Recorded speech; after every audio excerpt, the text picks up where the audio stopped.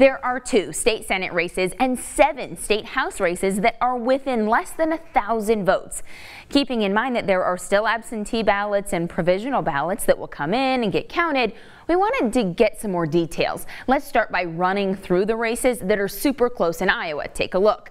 So Senate District 20, that's the Johnston-Grimes area, 971 votes. Senate District 22, West Des Moines and Clive, 166.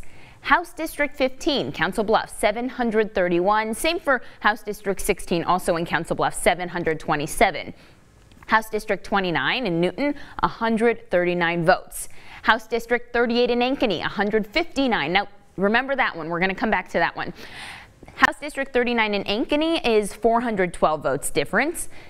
HG 60 in Waterloo, 475. HG 82 out of Fairfield, 170 votes. So I reached out to the Secretary of State's office just to see how many ballots could still be returned, and they say, remember, all results are unofficial until the canvass and post-election audits are done.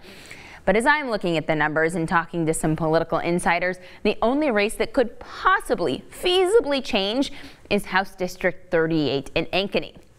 It's not super likely. There just aren't enough ballots out there to make changes in any of those other legislative races, even if every single absentee ballot that was requested got returned. The point is, we're keeping our eye on these races, and when we have some more information, we'll let you know. In studio, I'm Sabrina Ahmed, Local 5 News. We are Iowa.